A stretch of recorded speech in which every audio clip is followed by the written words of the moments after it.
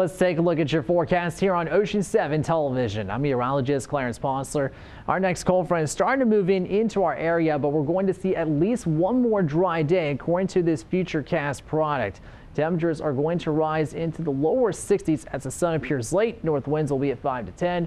Still another cold night. 39 is tonight's low. Lower 60s continue on Wednesday. The 70s return, but the showers and storms will be on the increase to near expected coverage by the weekend.